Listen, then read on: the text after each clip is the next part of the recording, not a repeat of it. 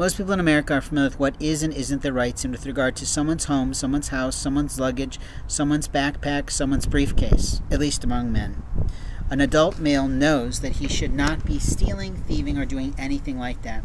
As a traveling man, I have a marvelous cooler, and my cooler belongs to me, and me alone, or possibly my upcoming wife and her children. I've been setting aside some chicken jerky that I had quite a lot of since last week. And what I'm finding right now as I look inside my cooler is that someone has taken all of my chicken jerky, literally more than 2/3 of it, and stolen it. And then what they've done is they've taken this enriched white bread bag that I did not have and put my jerky within it. That's not how I was carrying it.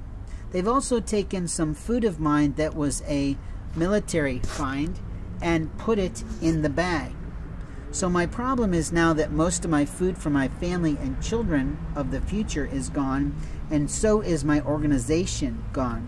There seems to be a marvelous man, God forbid, or worldly, mentally ill woman that is thinking that she has some right to keep playing in my property bags, stealing from me and reorganizing me. And isn't it motherfucking interesting that here we have a policeman of the city that's going to plunk through again and not do anything right.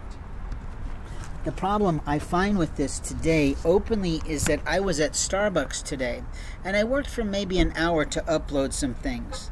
The challenge with being there was I was constantly being hacked and interfered with. And when I look at some of the videos that I uploaded earlier today, they've already been hacked and cut. Vital information is now missing in them.